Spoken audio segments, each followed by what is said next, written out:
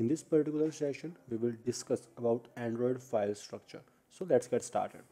For Android file structure, I'm gonna use my Kali Linux, which is running on the left hand side under VMware.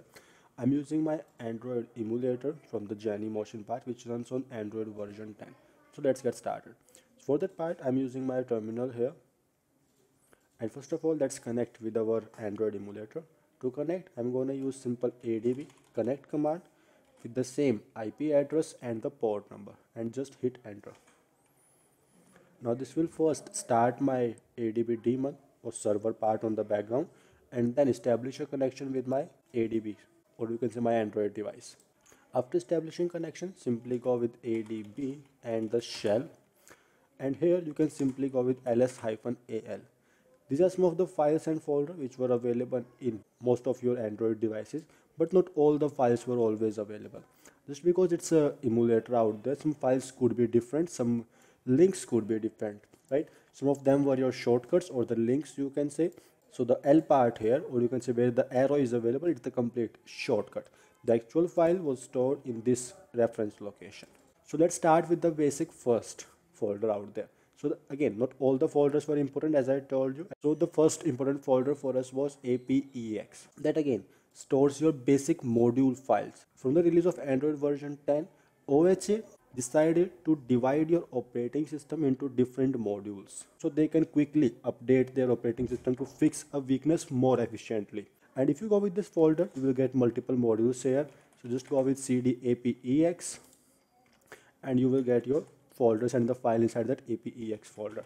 Different modules for your Android OS part were available here. So just go with ls-al and you can see we have different modules for your runtime, for your resolve part, for your media part, for your again conscript part as well, right? If you go with the latest version 11 and 12, there were some other modules were also available. Like if you go with the ADB was again introduced as a module in Android version 12. To get the complete list of all those modules, just go with your browser and go for like developer.android.com. Go with this platform part, go with the release, or you will get some updates out there, or just go with Android modularization.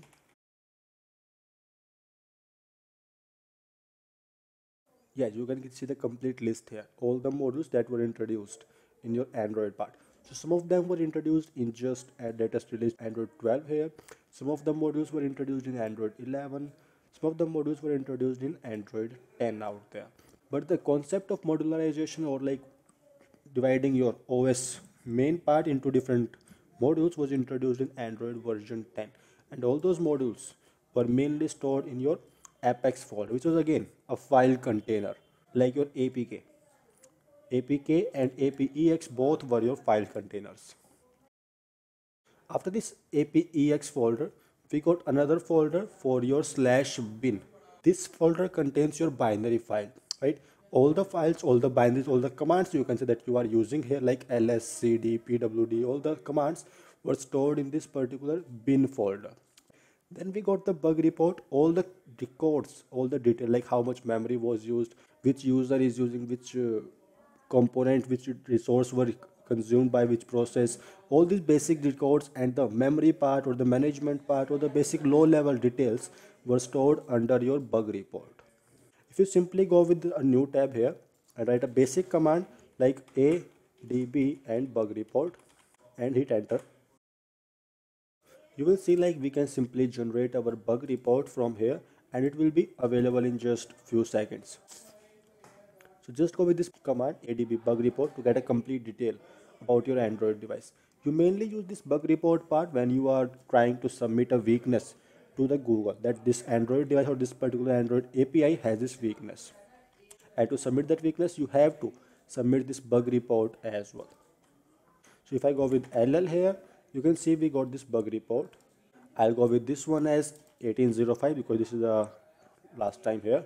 So just go with unzip command to unzip this one, go with bug report, and I'll go with the second one and hit enter. Done, we got the folder. Simply go with cd and we got all these handshakes and other different files were also there, like main entry, password, version, and your Sina and dump logs part were also there, right? So you can go with all these details as per your need. Debug part was also available there, prototype was also available there, so you can go with these things. After this part you also get the same txt records as well there. So if you simply go with like, let's print the txt record, simply go with less and bug report.txt, you can see the basic details about our android device, then system dumps that were critical again, and we got multiple other records. So all these details were stored under your bug report file, and this bug report file was stored here. After this part, we got the simple cache folder, which was used to store our cache for our Android device and our different files and applications as well. Then we got the configurations here under your config folder. And after the config folder, we got our major folder with the name data. Data folder contain all the data that you have, all the data about your application, all your call records, all your SMS, all your themes, all your wallpapers, all your settings like your ringtone, and all other different things were stored under your data folder. Or you can say all the data from all the applications were stored inside your data folder. If you simply go with data cd data folder, inside data you will get another folder with the same name. Under data you get one more folder with the same name, data here. This particular folder contains your main application data. We got some other folders as well, like we got some, like cache was there, boot chart was there, backup was there, your lost plus found was there, right? Your system folder were also there. One more folder was there with the name app. If I simply go with cd app folder, this folder contains your main APK files. Like I hope you have used share it in the past, right? Through which we share all the installed application in our devices, right? Let's say you have installed an game, like you have installed PUBG from Play Store, but you want to share that PUBG game with your share it. So what we do, whenever we share the PUBG, it will simply fetch the APK file, simply send it to the receiver, right? That particular APK or the application file was retrieved from this app folder if it was user installed application. For all the user installed application, your APK files were stored in this slash data slash app folder. And for all the system level application, all the files will be stored here. If I simply go with less slash system slash app folder, then all your system installed application, or you can say the vendor application that comes with your Android device, were available here. But other than this, all the data for all those system installed application and your user installed application will be available under your this folder cd slash data slash data folder. Here you will see different packages, and there were also your system installed application, and here you will also get the same user installed application like Aurora Store we have installed, our Firefox we have installed, right? But your super user, your task locker, and your icon pack were system installed applications, you can say, right? And one more thing, all those applications have their own virtual machines, and to manage that virtual machine or to manage the permission for that virtual machine, Android always create a user for every application. Each and every application has their own usernames as well. Let's say if I simply go with this, let's go with this Aurora Store, which we have installed at the beginning. This particular Aurora Store has a username u0a101, right? If I go with the second application that we have installed, and the username was u0a102, and the application name was Mozilla Firefox, right? So all the system level application and the user installed application has their unique usernames, right? Other than that part, if I go back to the home directory and go with ls-al here, you can see other than this data folder, we got simple dev, which contain main your devices folder out there. Then we got simple etc, and etc was again a reference, and the actual folder was located in your slash system and then etc out there. After that part, we got the basic init file, you can say here, right? And this is again a reference link, and the actual file was located here under your slash system slash bin slash init. Another important file was here with the name init.rc. This init.rc is the file that we have used, that we have described or discussed while the boot process part. This file contains a list of all the commands to mount your file storage and other different. Just simply go with the cat command, go with simple init.rc and hit enter. Then you can see we get a list of all the folders and all the commands out there, right? You can see the write commands were there, the change mode commands were there, the mount commands were there, change owner commands were also there, right? So all these commands will be executed from your init process, right? After kernel initialize the init process, it will first execute all the commands that were listed in this init.rc file. After executing all these things, then it will initialize the zygote process. It's a complete list of all the commands. It's a huge list. So again, after that part, let's go with some other files and folders. Then we got one more important folder here with the name /proc.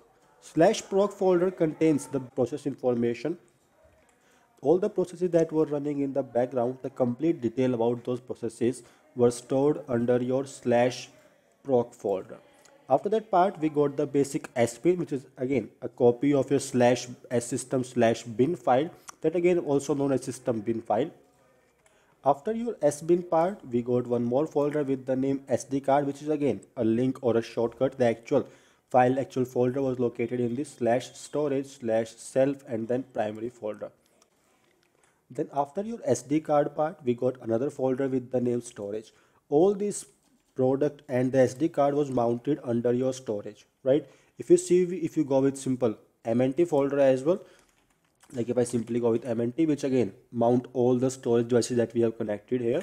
So under MNT, if you simply go with ls-al, even your SD card here was mounted into /storage/self and your primary part, right? And the same reference link was also available here, you can see, right? So let's go with the simple storage part, cd // and your simple storage.